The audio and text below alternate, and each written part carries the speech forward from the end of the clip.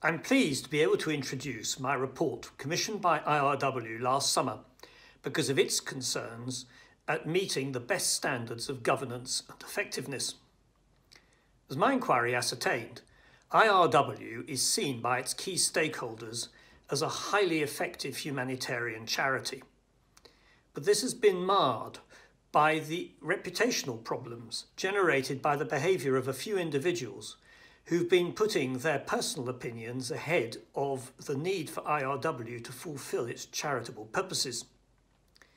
In the report, I've been able to support and add to the work already being done to improve the social media and vetting policies of IRW to ensure that there can be no repetition of last summer's events.